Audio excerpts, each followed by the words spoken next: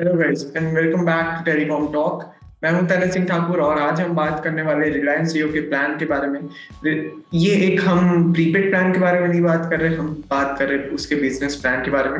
रिलायंस जियो ने recently report किया, sorry Reliance जियो ने नहीं, telecom regulatory authority of India जो कि ट्राई हमारा टेलीकॉम सेक्टर रेगुलेटर है, उसने रिपोर्ट किया मंथली परफॉर्मेंस डेटा फरवरी 2022 के मंथ के लिए।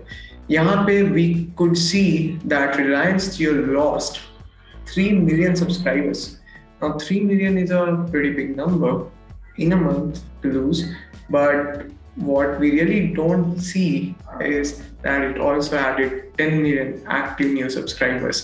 So Reliance Jio wouldn't, care a lot about subscribers who were not active, but it would really care about people, its subscribers who are active and actively paying money to the telco for its services. So there was no point अगर आपके पास 400 million subscribers है, उसमें से अगर सिर्फ 4 million ही पे करते हैं, ये बहुत ही एकदम वेग एग्जांपल है, ऐसा नहीं होता। 1% कुछ मैंने कहा है, बट ऐसा कभी नहीं होता। सो आपका एक्टिव जो VLR सब्सक्राइबर परसेंटेज है वो काफी हाई होना चाहिए, और इसमें भारतीय एयरटेल बहुत टाइम से आगे था। रिलायंस जियो जो था वो वोडाफोन आइडिया से भी पीछे था, तो रिलायंस जियो था 3rd रैंक में, वोडाफोन आइडिया था 2nd में, भारतीय एयरटेल 1st में। और ये हम कुछ महीने पहले की बात कर रहे हैं, but very aggressively after the tariff hikes what Reliance Jio has done is it has removed it's inactive subscribers. तो जो उनका VLR परसेंटेज था, सब्सक्राइबर परसेंटेज था, वो 78% हुआ करता था। ये कुछ महीने पहले की बात कर रहा हूँ, and in February 2022, okay, we are right now in April, but I am talking about February 2022। तब जियो का जो VLR सब्सक्राइबर परसेंटेज है, it increase to 94%। Now why is this happening? Because Reliance जियो अपने जो भी इनएक्टिव सब्सक्राइबर्स है उनको हटा रहे हैं और कंटिन्यूसली एक्टिव सब्सक्राइबर्स ऐड कर रहे हैं। तो जियो को ये एक्टिव सब्सक्राइबर्स मिल कहाँ से रहे? ये मिल रहा है वोडाफोन आइडिया के कॉस्ट पे, क्योंकि अगर आप देखेंगे भारतीय एयरटेल और BSNL, तो ये दोनों टेलको ने रिलायंस जियो के साथ मिलके न्यू एक्टिव सब्सक्राइबर्स ऐड किए हैं। भारतीय एयरटेल का ओवरऑल सब्सक्राइबर बेस भी बढ़ा है, ठीक है, सिर्फ एक भारतीय एयरटेल था जिसने न्यू सब्सक्राइबर्स ऐड किया अपने ओवरऑल बेस में। बट अगर हम एक्टिव सब्सक्राइबर्स की बात करें तो तीनों टेलको, जो कि BSNL तो पिछले जनवरी फरवरी दोनों months में 1 million new active subscribers add किया, so that is a pretty good thing for the state-run telecom operator. And then भारतीय एयरटेल की बात करें तो एयरटेल तो अपने एक्टिव सब्सक्राइबर बेस को काफी टाइम से ऊपर रखा है। तो एयरटेल का VLR सब्सक्राइबर परसेंटेज है कुछ 98.10% और 98.03%, समथिंग लाइक दैट, और रिलायंस जियो का है 94%। सो in the coming months I believe जियो का जो ARPU है, which is average revenue per user, ये ARPU फिगर बहुत ही ऊपर चले जाएगा और भारतीय एयरटेल के ARPU फिगर के आसपास आ जाएगा।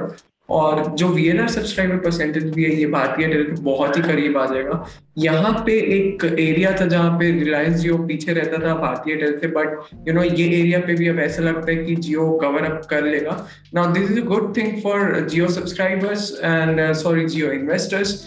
जियो सब्सक्राइबर्स को क्या ध्यान में रखना है? अगर इतने एक्टिव सब्सक्राइबर्स आते तो कैपेसिटी ऑब्वियसली ओवरलोड होता है, तो देयर माइट बी चांसेस आप नेटवर्क कंजेशन फेस करें। But with 5G coming into the scene and अगर कमर्शियल 5G सर्विसेज जल्दी लॉन्च हो जाते तो 5G का जो capacity it is way more than what 4G networks offer.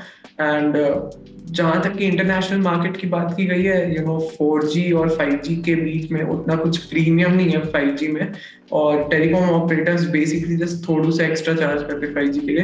And if you are getting a lot more speeds and better network experience, then I guess that extra money is worth it for 5G। Tariff hikes की बात करें तो tariff hikes भी जियो को help करेगा ARPU बढ़ाने में।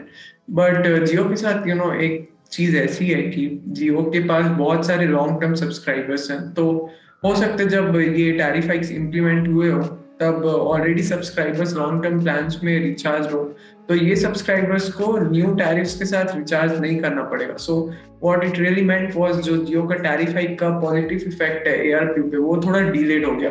तो थोड़े टाइम पे जियो का हर महीने या हर क्वार्टर में ARPU में इट शुड ग्रो फर्दर। और जैसे जैसे जियो नए सब्सक्राइबर्स ऐड करता है उसका टोटल रिवेन्यू भी ऊपर जाएगा and for the kind of investments it has made it will be able to make pretty amazing returns on it. Jio already एक प्रॉफिटेबल टेलीकॉम ऑपरेटर है इंडिया में भारतीय एयरटेल के साथ। Vodafone idea is at a place where it needs to start pulling its weight and start adding new subscribers, sorry not start adding new subscribers। I guess Vodafone Idea के लिए पहला step ये होगा कि वो अपना सब्सक्राइबर लॉस को ही arrest कर पाए या नैरो कर पाए, because the telco has been losing active subscribers for months now, and it is not a good sign as an investor, because government ने भी अपना हेल्प कर दिया, प्रमोटर्स ने भी अपने पैसे डाल दिए। अब it all lies with Vodafone idea कि उनका एग्जीक्यूशन कैसा है। Vodafone idea personally what I have seen is that it is trying a lot of strategies. उनका जो डिजिटल लैंडस्केप है उसमें they are growing there portfolio of products and services. तो उनका जो सुपर ऐप है, वी ऐप है, उसको they are trying to convert it into a market place in the super app. So you not only purchasing services from there, but आप actual में वहां से जॉब्स भी ढूंढ रहे हैं, which is something amazing and unique, because ये ऐसा कोई दूसरा टेलीकॉम ऑपरेटर नहीं कर रहा है। सो आज के लिए बस इतना ही दोस्तों, मिलते हैं नेक्स्ट वीडियो में। अगर आप चाहते हैं कि हम किसी और चीज़ के बारे में बात करें तो प्लीज़ वो कमेंट सेक्शन में डाल दीजिए, और हमारे वेबसाइट जो कि टेलीकॉम टॉक है उससे ज़रूर कंटेंट पढ़ते रहिए। डेली न्यूज़ वहाँ पे अपडेट्स होते हैं सुबह से लेकर रात तक। और तब तक के लिए अपना ध्यान रखिए। चैनल को सब्सक्राइब नहीं किया तो प्लीज़ सब्सक्राइब कर दीजिए, वीडियो को थम्स अप दे दीजिए, दोस्तों से शेयर कर दीजिए। Thank you, bye bye.